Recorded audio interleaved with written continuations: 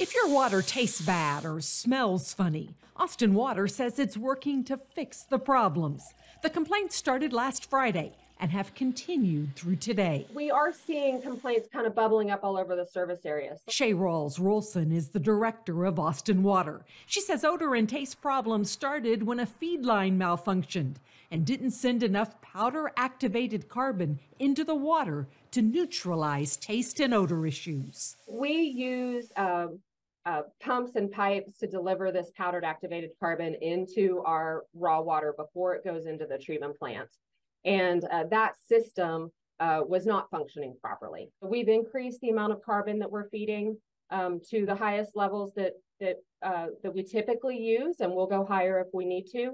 And we're also evaluating flushing some of our lines in the distribution system to kind of speed up the process. The system malfunction is the primary cause of the taste and odor problems, but not the only one. We are in a drought. Our source water is experiencing the impacts from climate change, and we have seen higher temperatures lately.